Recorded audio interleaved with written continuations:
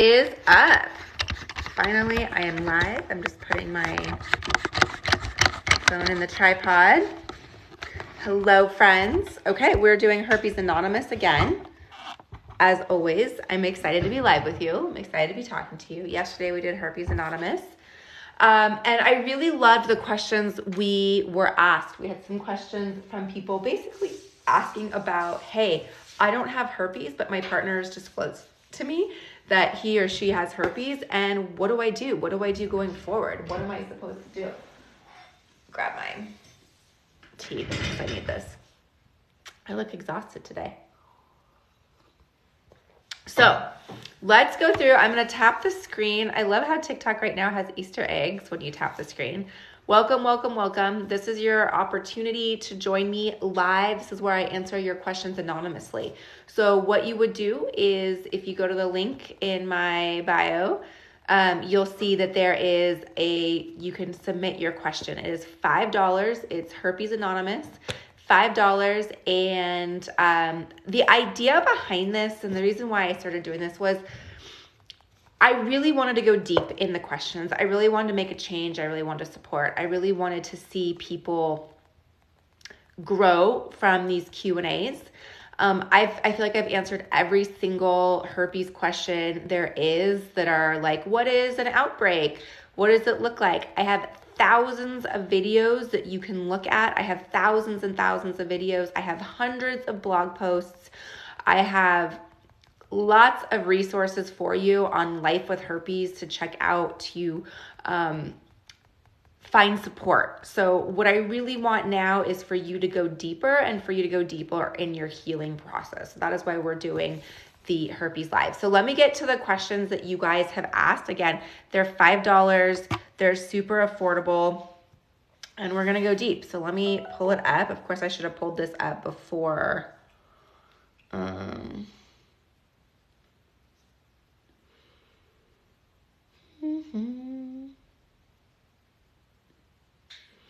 Okay. Sound good, guys? You guys like this? All right.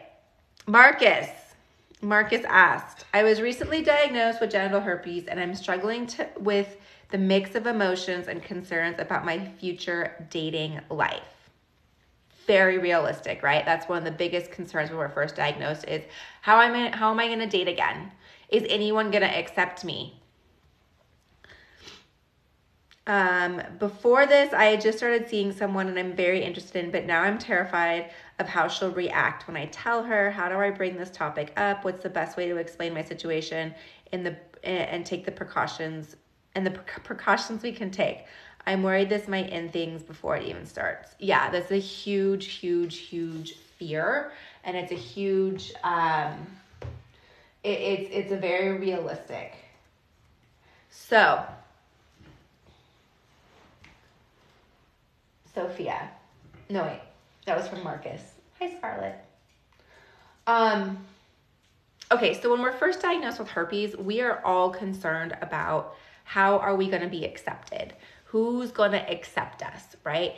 And the reason here is why we are having a super difficult time with it is because we don't accept it ourselves.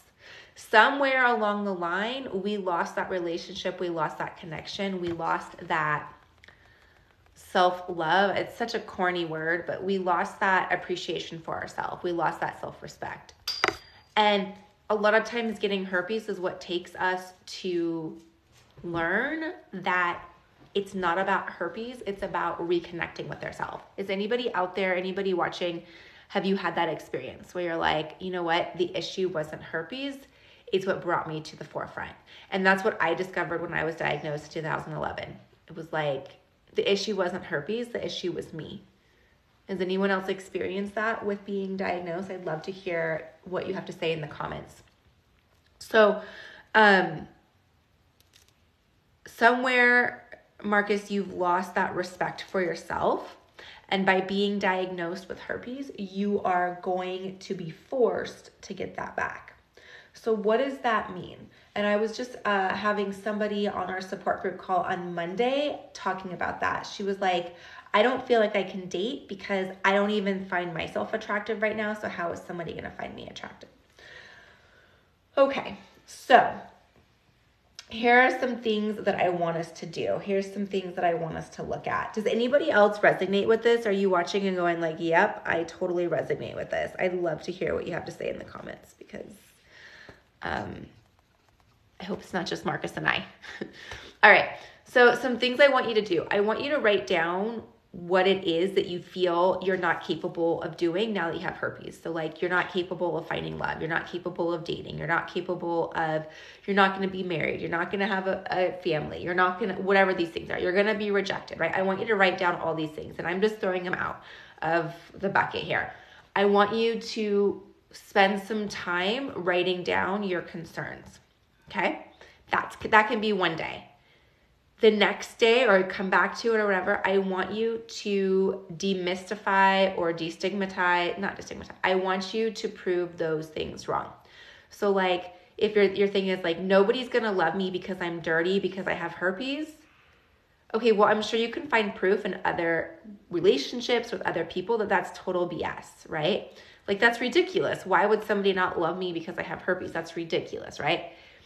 Then I want you to go, so write all those out. Like, that doesn't make sense because whatever. Then I want you to look at it and say, okay, the issue is I do not love myself. And I don't love myself, so therefore nobody is going to love me, right? It's not herpes. Okay, so then what do we start to do to build that back? Someone just said, my partner has herpes. I love him to death. We work through it and I still haven't contracted it. Exactly. Right. So these like ideas that we're not going to have partners is completely false. Okay. So what can we do? What can you do, Marcus, to work through this? Number one is start, hold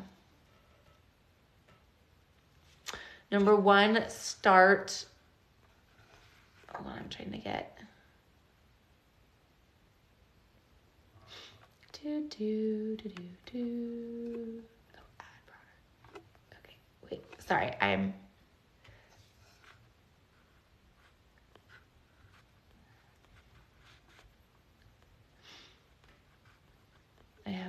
getting messaged over here. Okay. Okay, so what are some things that you can do to build out that self-confidence? I'd like you to write down, this is more work. I'd like you to write down a list of consequences of you not finding your self-worth. So like, if I don't love myself, then I'm not going to be able to be into a healthy relationship, right? If I don't love myself, I'm never going to be that partner that I'm meant to be. If I don't love myself, I'm never going to be able to be a father that's able to give the foundation to my children, right? So these are like heavy and deep, but when you write down those consequences of not being able to to be able to reconnect with yourself and realize it's not herpes, there's some other things that we need to do, then that list is like, damn, I need to make these changes, okay? So how do we change this? That should give you the fire underneath to help you make those changes. So what do we start doing? We start listening to Life with Herpes. We potentially find a therapist. We start doing things that fill ourselves up, and daily we begin to break out of that cycle, okay? So I'm on a live, and I'll be off. Hey, welcome back. Oh, yeah, hi. That's my cousin. Okay, so how do you bring up this topic to someone you started seeing? That was my long answer. But how do you bring up a topic to someone you started seeing? I really recommend that when you're going to disclose you have herpes, I would bring up the umbrella conversation, right? The umbrella conversation is not, hey, I have herpes. What do you want to do about it? The umbrella conversation is, hey, I really like you. I really like where this is going. We've been dating for a week, a month, 5 years. I don't know, whatever it is. 5 years is a long time before we have that conversation, but whatever it is. And you start to have the conversation of, what does our relationship look like? And this is really important for me that I have this conversation with you because I've been diagnosed with herpes. And it's really important that we have this conversation, right? What does that mean for you? What does that mean for me? It's something that it's a lifelong STD. It is something that's extremely common. 2 out of 3 people have HSV1, 1 out of 6 have HSV2. It's something that a lot of people have. Have you been tested for it before? I recommend you get tested. Let's get tested before we're intimate so that we can see where everybody's at, what page we're on. Maybe you have it. Someone just asked, how do you know you have it? A lot of times you don't know. Most people are asymptomatic for HSV. And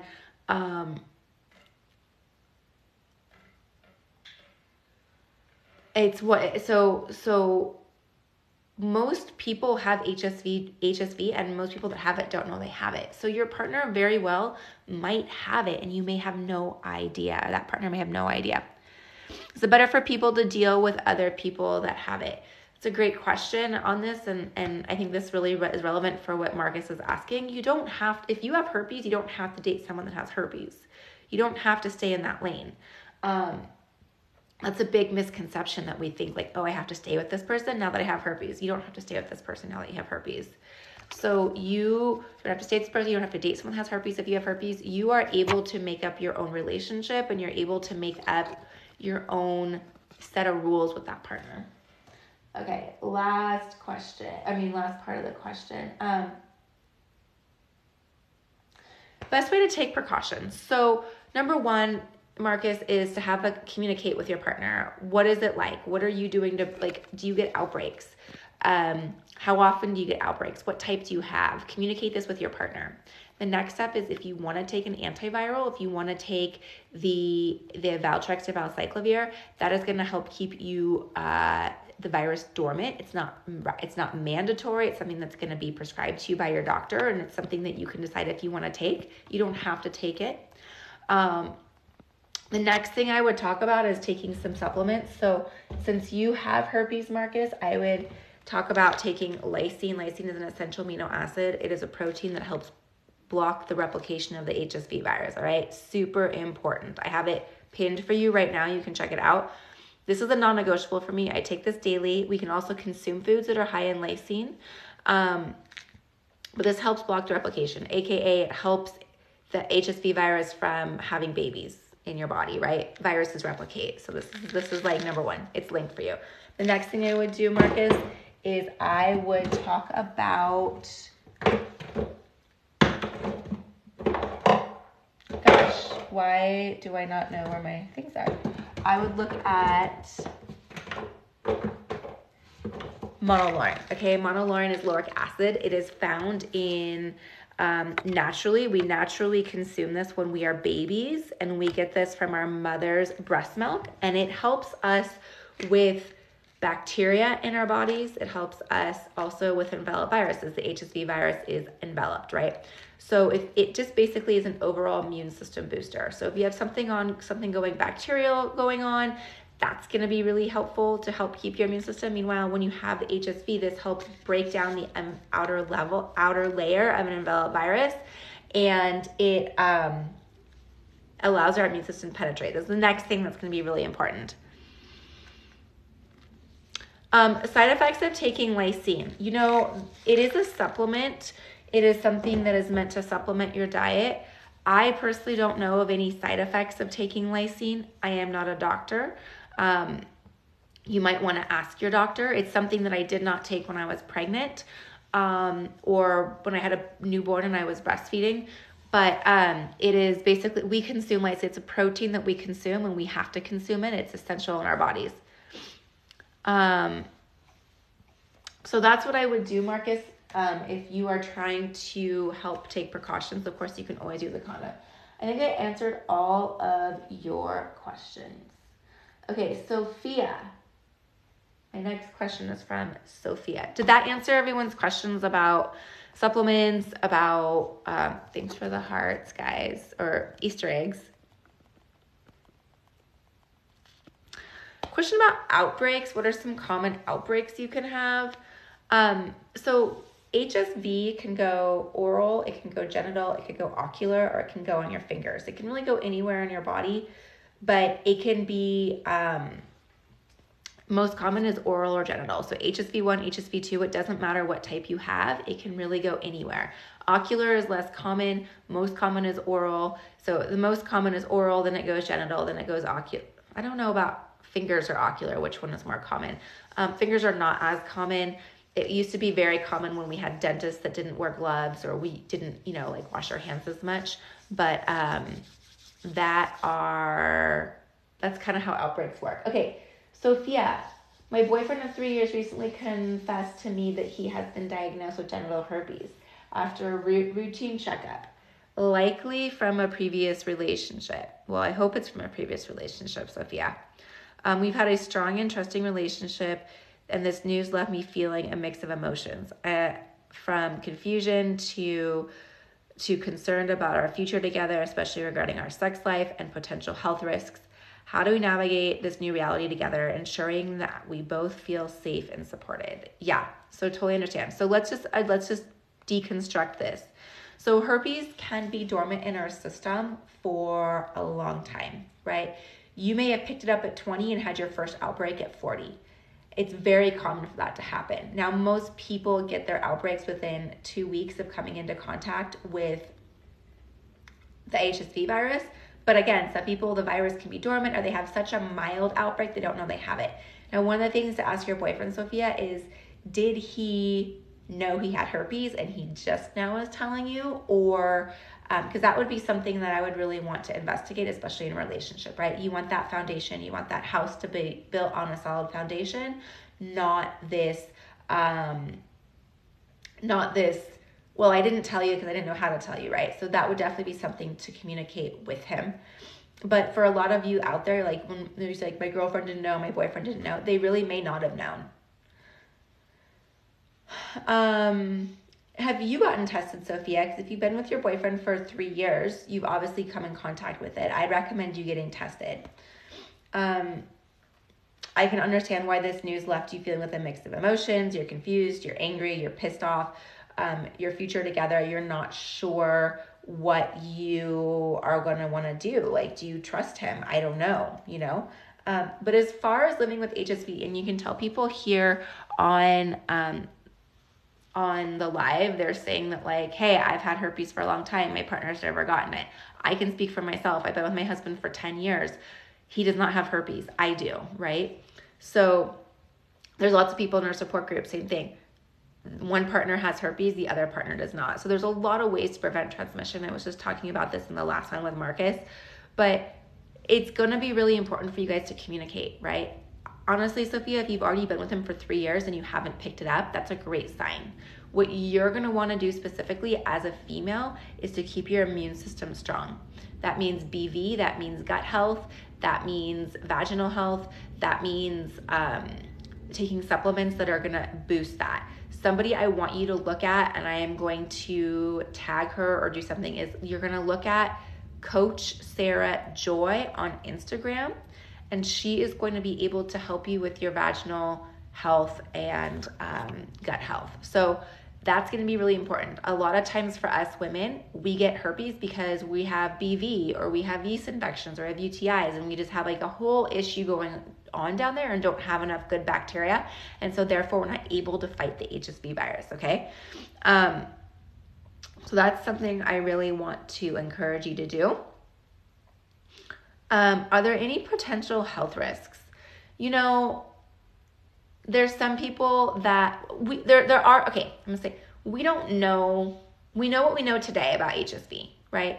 A year from now, we may know more. We know what we know today. And HSV is a virus that lives in our nervous system, and it pops up when we're stressed out. It pops up when our immune system's compromised. It pops up and causes annoying blisters that can get in the way of a vacation, that can get in the way of things like that. Other than that, that's all it is. So,